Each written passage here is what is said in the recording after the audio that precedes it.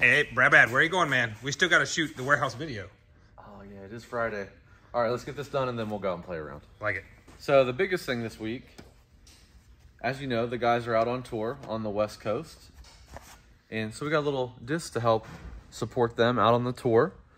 Thanks again, Manscaped, Double G Craft Jerky, and then, of course, Flippy, presented by Flippy. But these are pretty sweet. Halo Thunderbird and Halo Boss. They feel extremely great. I love the Halo Thunderbird. It's like almost exactly like my beat-in Vulture, so I'm definitely bagging one of those. I have it over on my desk. And then the Boss for all your Boss throws. These are all beautiful. All the Halo has turned out. Jason, if you want to like just give them a little glance here, there's a lot of beautiful discs in here, so make sure you check those out. Also, just to support the guys out there, make sure to grab Bogey Row hats. We still have the rope hats in stock. And then also, we have the +1 patch for your bag. So, support the Bogey Bro Tour, Bogey Bro hat, +1 patch, and either a Halo Boss or Thunderbird, or even both if you want to. Y'all, we are in the trilogy aisle right now. We're going to highlight a couple things we've restocked recently. We know the guys like to talk to you about what they throw and what they really like. We're going to talk to you about some of the stuff that we like, and we think that could be good for you as well. First one, of course, is the Diamond, the easy-to-use driver, 8.6 -3.1. This truly, I've been here for a year. And this, along with, ironically, the Discraft Passion, is probably the most popular disc we sell. We get them in, they sell fast. It's such a good disc for a slower arm speed like me or a newer person. It's fantastic to kind of learn those things. Most of our diamonds are all lightweight right now, 151 to 160, so it's a good option to have. One going from a little understable to a little more stability, the Explorer. Full disclosure, I haven't thrown the Explorer, but I love the 7-speed, 8-speed, 9-speed range. When Brad and I were talking about this, I was like, I may need to try this out. It's a 7502, so a little bit of stability for a slower arm speed, a little bit more stability. For sure, we have, this is our Ricky Explorer. A bunch of cool ones. These have the bottom stamps, which are always fun. We love bottom stamp discs. And we also have some of these cool ones. I was looking back here. Lat 264's stamp game is really cool. It's clean and nice. We've seen that on a bunch of the other Lat 264s. And the Lori Lettinen, hopefully I pronounced that right. We got that, the Explorer in gold. So that's one to try out for sure. The last disc we're going to highlight on the Trilogy Owl is the Harp. I mean, most disc golfers know what the Harp is.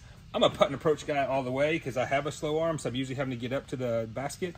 And the Harp, it feels so good, 4303. So if you like the zone, I think it's very similar numbers. Lots of varieties here, and what we love, this just kind of came in recently. I'm an Alabama fan, so by default, I'm a Matty O fan. Look at that little shout out to Nick Saban. And well, it's not really Nick Saban, it's Bear Bryant with a little bit of love there with that houndstooth hat. Can't go wrong with a little roll tide of Matty O. All right, over here at Discmania, again, we're just gonna highlight some stuff that is new, that we've put up, that we think maybe might be good for you, and not if you're not like a superhuman or a pro, or hey, maybe you're just wanting to try some new stuff out. So Methods, the first one here, we just restocked those. Overstable mid-range. So what I like an overstable mid-range for is like if I can't quite get a zone or something there and I need the same type of stability, I'll throw something like a Method or a Bobcat, for instance.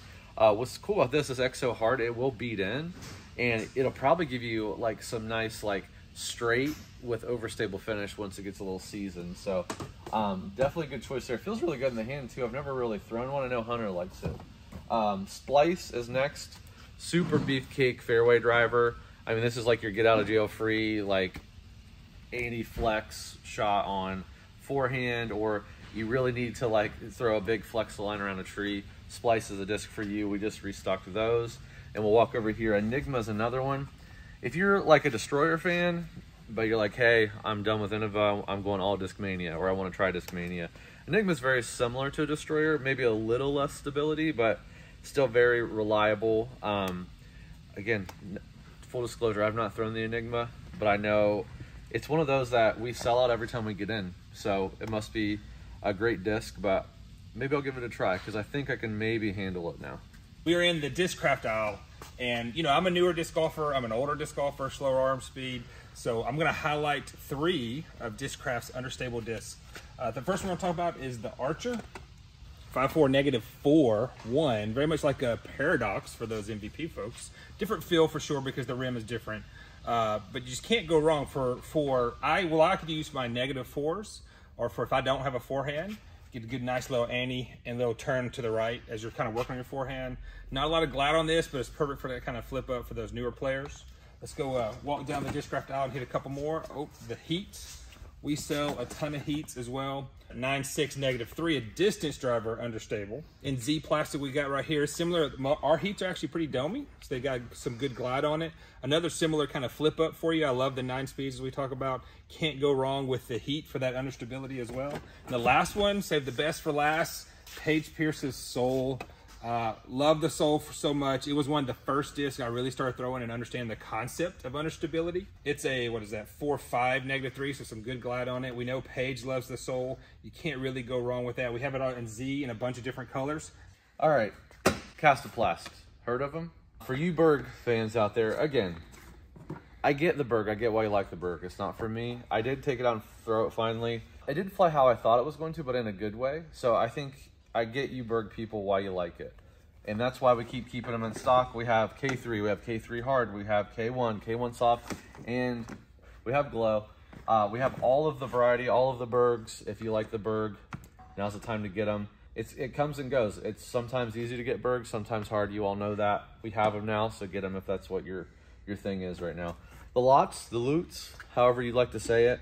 We're on the 9 speeds today, Jason, but great 9 speed. I love this one. It does have a little bit of flip up, which is great even for me with not a super fast arm, with some reliable stability at the end. Just a great disc. It feels good in the hand. I mean, just that 9 speed shape. It's a great plastic. We have it in K1 right now, so make sure you check that out.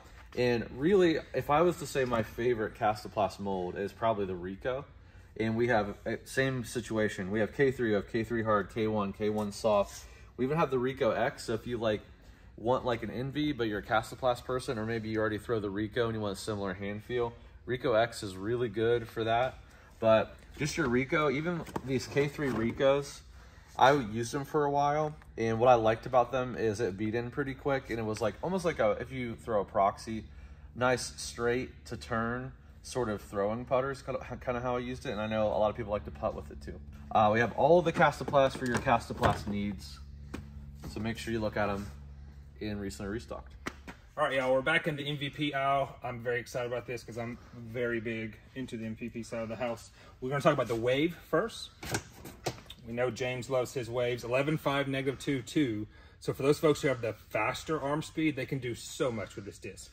For me, if I come out with a flat or low Annie, it's going to go straight, flex little, and go for a long speed. I don't throw too many 11 speeds, but the Wave is one I'm very happy when I have it in my bag. We have some Proton, Neutron, and look at that cool kind of swirly. It's green, but it's kind of a swirly green. I mean, you can't go wrong with MVP plastic. Let's move a little bit to the Photon.